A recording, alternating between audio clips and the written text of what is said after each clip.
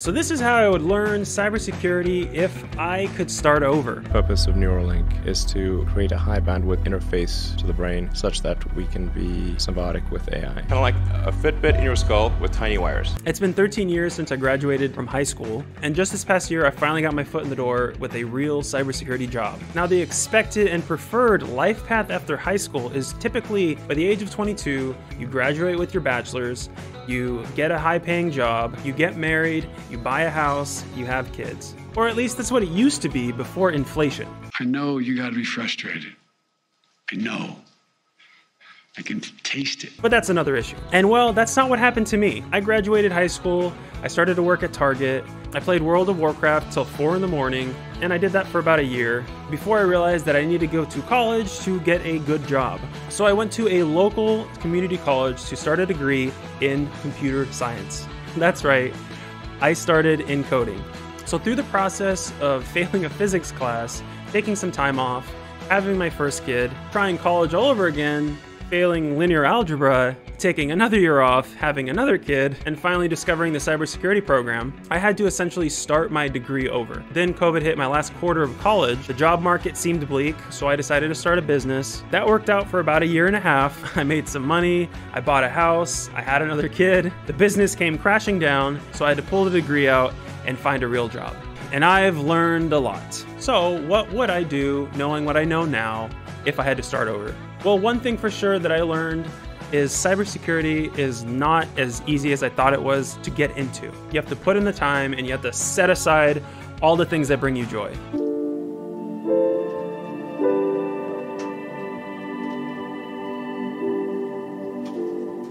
All right, so what would I do differently? Well, the first thing that I did wrong was not picking a niche at the start. So when I started the cybersecurity degree, obviously by that point, I was all over the place. I didn't know what I wanted to do with my life. I didn't know what I wanted to do with my degree because I was in and out of computer science program. But once I started cybersecurity, I should have picked a niche in the field to focus in on. So I thought that knowing the basics that are in the program, Windows command line, Linux commands, networking, common vulnerabilities and exploits, and everything that was taught in my degree, I thought that was gonna be enough that I could graduate and just pick a job from whatever niche that I wanted. I didn't think that I actually needed to hone in my skills throughout the course, and I thought I would just be getting job offers left and right. And at the time, I wasn't sure if I wanted to do networking or become a security analyst. I honestly didn't even know what security analysts did at the time. Maybe I wanted to be a database admin and do some SQL. Maybe I wanted to work with firewalls and be a firewall administrator. And I thought penetration testing sounded like the most fun, just like everybody else who hears about it. Maybe I'd be a pen tester once I graduated.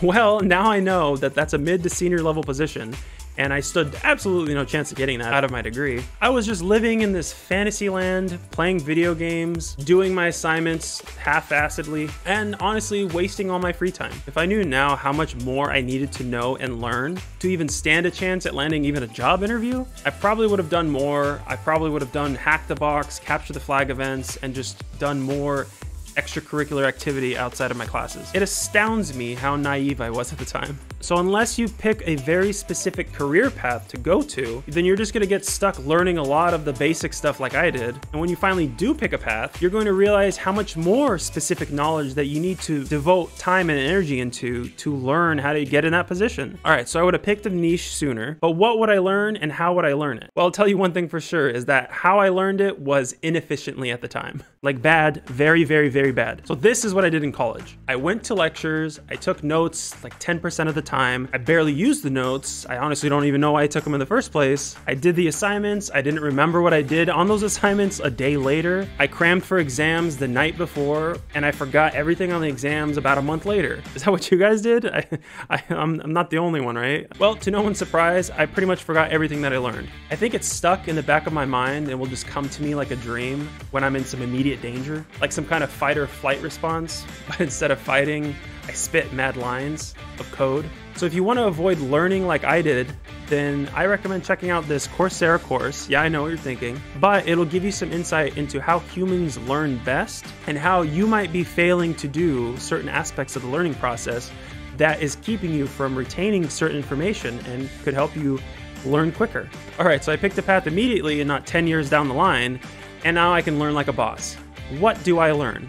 Well, you're going to want to start off by learning the minimum amount of information you need to start doing hands-on stuff. For example, you can't go to a capture the flag if you don't know what a command line is. But once you learn how to dig into a command line, because you watched my upcoming video on Windows command lines that you all need to know, then you can go into a capture the flag event and you can start digging around, see what the event is like and see what others are doing, and it becomes a more hands-on experience that you're going to retain far more than just sitting in a classroom half paying attention to the professor and you're like half asleep. There's just something different between learning from a book and in the heat of competition, when there's somebody trying to break in and there's somebody trying to defend the castle and reinforce the walls. Humans are not just memory banks to just store information and regurgitate it. We learn how to do things so that we can do those things. So what else would I actually do to learn the things? I built some crazy malware, of course, learn the ins and outs, where I could break into, what processes, files in Windows, Macs, or Linux could be exploited. Because when I got out of college, I didn't actually know how to break into things. We were only taught what tools we could use to break in and how to sell ourselves to a company using models and graphs and the concept of risk and how to sell the risks so you can explain the need for cybersecurity. Along those lines, this is the stuff that I regret learning in my course. And I don't think I should ever have needed to learn this. If I could change the cybersecurity program, I would. But half of college is a money grab anyways. I'm looking at you, humanities. The other half is technical stuff. Discrete math, please get rid of this. We don't need it. We're not coders. Really any math at all. You could just leave that out. Unless I'm taking encryption classes, I don't need to know algorithms. I have yet to see any cybersecurity specialist raise the importance of knowing calculus or statistics. What's the probability of me using this class? 0%. Technical writing, ChatGPT, done. This class taught me absolutely nothing. All it did was just eat up my time writing pointless essays. And then how is biology, chemistry, and physics going to help me land a job working with computers? Professor's thoughts? Anyone? No one? Yeah, that's what I thought. No one can explain this. Yeah, well, you get the point. There's a lot of stuff that you don't need to know in college, which is a huge downside, but unfortunately something that I had to go through. Oddly enough, I do still recommend getting a bachelor's because our society and the job market is just so thirsty for bachelors.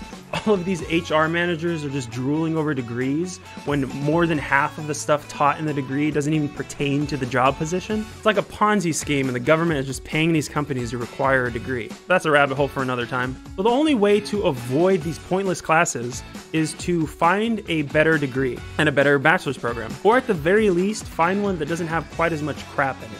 I would have looked to online courses like WGU or some other institutions, because honestly, a bachelor's is a bachelor's. And if you can bust out these online degrees in 2 to 3 years and not be pigeonholed into these 4-year degree programs from universities, then that's the obvious way to go.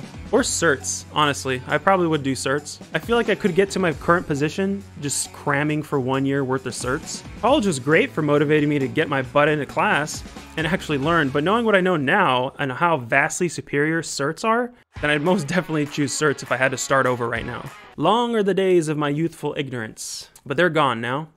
Alright, so I would have picked a path, I would have learned more efficiently, and I would have not learned all the crap that I had to in my degree.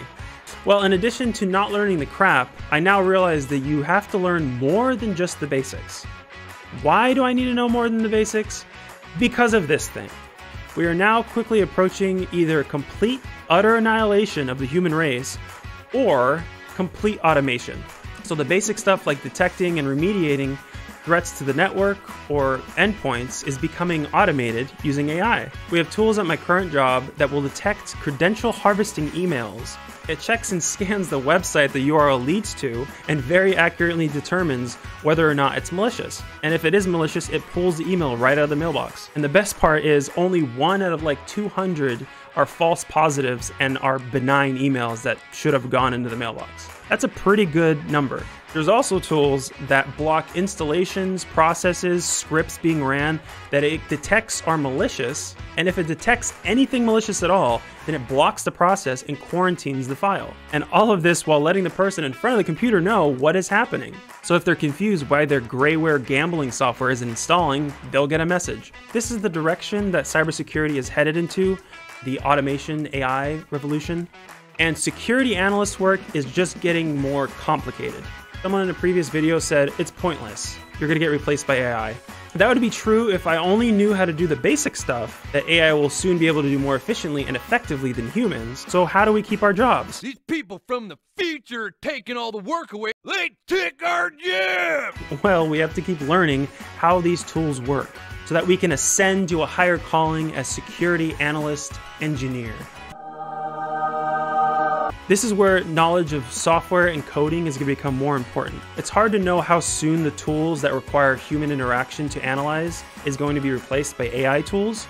But what people fail to understand when they say things like, in 2 years' time, your job's going to be obsolete, is how difficult it is to overhaul security tools across a mid to enterprise level organization. There's so many cogs in the machine that if you bring an AI into the environment without proper testing, then AI can just start running rampant, network quarantining endpoints or a full network if it's not properly tuned. To give you an example, my last job at a managed service provider, there was a company that we provided service to that had over half of their 100-employee environment still running on Windows 7. And that was just this past year, where Windows 11 was available. So having every company adopt these AI tools is probably gonna take anywhere from 10 to 20 years if we're lucky. So that gives cybersecurity professionals like you and me time to not only learn the basics, but also learn machine code and automation. Like, start learning now if you can. And if you don't know what AI is, Google it. But the gist of it, in a dumbed down version of how I understand it, is AI is just a long algorithm of code that was set to run on tasks